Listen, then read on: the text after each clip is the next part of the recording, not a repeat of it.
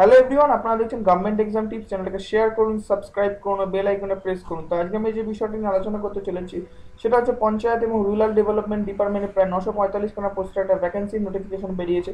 সেই বিষয়ে আজকে বিশদে আলোচনা করবো এবং সঙ্গে সঙ্গে বলে দেবো যে আপনারা কীভাবে ফর্ম ফিল আপ করবেন, কত কি ভ্যাকেন্সি আছে থেকে শুরু করে এভরিথিং কিন্তু এই ভিডিওতে আলোচনা করবো। ভিডিওটা আপনারা স্কিপ করবেন না, চলুন দেখা যাক ভিডিওটা।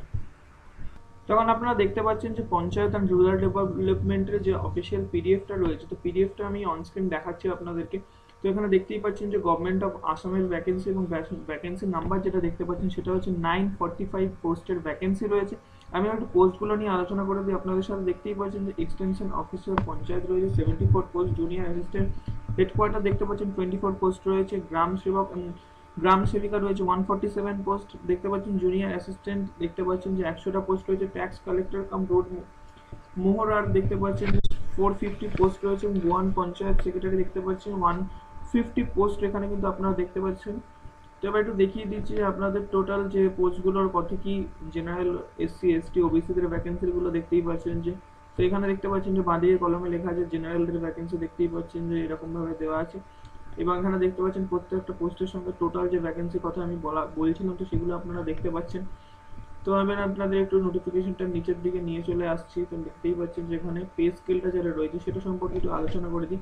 তো এখানে দেখতেই পাচ্ছেন যে আপনারা এক্সটেনশন অফিসারের জন্য যারা অ্যাপ্লাই করতে চলেছেন তাদের পে স্কেল হবে হচ্ছে কি 14,000 থেকে শুরু করে 49,000 plus grade pay 7,400 pay band 2 হিসাবে দেখতে পাচ্ছেন। এইভাবে প্রত্যেকটা পে স্কেল দেওয়া রয়েছে। ট্যাক্স কালেক্টর কাম রোডের পে স্কেল দেখতে পাচ্ছেন 14,000 থেকে 49,000 এবং হচ্ছে কি 5,000 টাকা গ্রেড পেড, কিন্তু এটা জব তো ভালোই বেশ এখানে স্যালারি অ্যামাউন্টটা দিয়েছে। এবং অ্যাপ্লিকেশন ফিজের জন্য জেনারেলদের জন্য হচ্ছে 250 টাকা এবং এসসি এসটিদের জন্য আপনারা দেখতে পাচ্ছেন যে 150 টাকার একটা করা হয়েছে।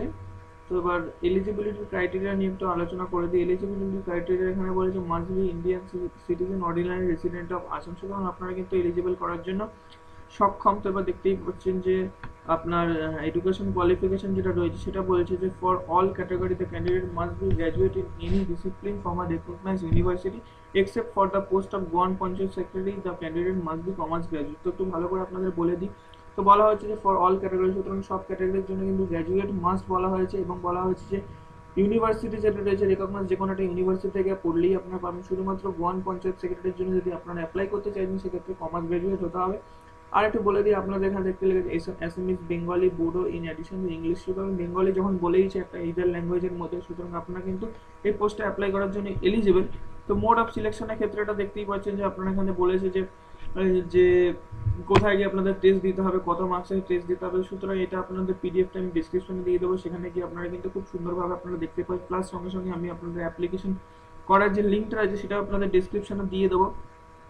সেখানে 100 মার্কসের একটা এক্সাম হয়, সেখানে কিন্তু জেনারেল নলেজ বা জিকে জিআই যেরকম থাকে সেগুলো সম্পর্কে বেস করে কিন্তু কোশ্চেন পেপার আসবে। তো আমি একটু আপনাদের মেন যে গুরুত্বপূর্ণ ব্যাপারটা সেটা হচ্ছে কবে থেকে কতদিন পর্যন্ত অ্যাপ্লাই করতে পারবেন, সেটা হচ্ছে 22/12/2017, অর্থাৎ 22/12/2017 থেকে কিন্তু ফর্ম ফিল আপ স্টার্ট হয়ে গেছে এবং 6/1/2018 অবধি ফর্ম ফিল আপ কিন্তু চলবে। এবং এখানে দেখতে পাচ্ছেন যে রুরাল আসাম গভর্নমেন্টের যে অফিসিয়াল ওয়েবসাইটটা আছে, তো সেখানে গিয়ে আপনাদের ফর্ম ফিল আপ করতে হবে। এবং সেখানের জন্য ফর্ম ফিল আপের জন্য বেসিক যেসব ডকুমেন্টসগুলো আপনাদের প্রয়োজন সেগুলো আপনাদের হাতের কাছে রাখবেন, যেমন সিগনেচার, ফটো, এইসব যদি আপনাদের কাছে থাকে তাহলেই কিন্তু আপনারা ফর্ম ফিল আপ করতেই পারবেন। তো এখানে দেখতে পেলেন যে আমি একটা 945 পোস্টের ভ্যাকেন্সি, একটা বড় ভ্যাকেন্সির কিন্তু নিয়ে আজকে আমি আলোচনা করলাম। এভাবেই কিন্তু প্রত্যেকদিন আমি লেটেস্ট ভ্যাকেন্সিগুলো কিন্তু আপনাদের সামনে তুলে ধরবো এবং খুব তাড়াতাড়ি লেটেস্ট ভিডিও কিন্তু বানাবার চেষ্টা করবো। আশা করি আজকের ভিডিওটা আপনাদের কার্যকরী হয়েছে, হেল্পফুল হয়েছে। আর যদি ভিডিও হেল্পফুল হয়ে থাকে আমাদের চ্যানেলটাকে সাবস্ক্রাইব করুন, শেয়ার করুন, আমাদের এগিয়ে যেতে সাহায্য করুন। তো আজকের ভিডিও এই পর্যন্ত, থ্যাংক ইউ।